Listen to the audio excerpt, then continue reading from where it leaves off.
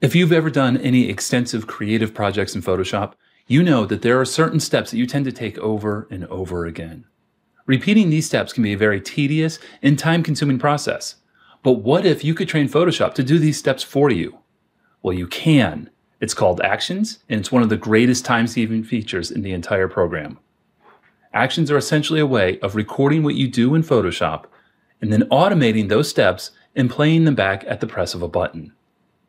I'm Kirk Nelson with Tuts Plus, and I'm here to show you everything you need to know about building your own actions in Photoshop.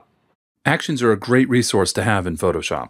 In fact, actions for complex and creative effects are some of the best-selling resources on the market.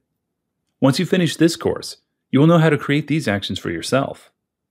We start with the very basics of recording actions. We'll take a look at the Actions panel, discuss what types of Photoshop features can and cannot be used in actions. And then we dig into some of the more advanced techniques, like conditional statements, and what to do when a particular tool or feature doesn't record. Actions don't have to be a series of short, simple, and redundant steps.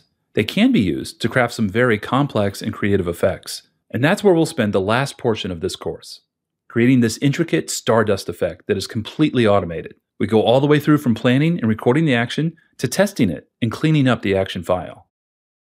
This course is intended for intermediate users of Photoshop. I'm expecting that you already know how to use the program and are familiar with the interface. So let's get started with the next chapter, where we take a closer look at the basics of creating actions.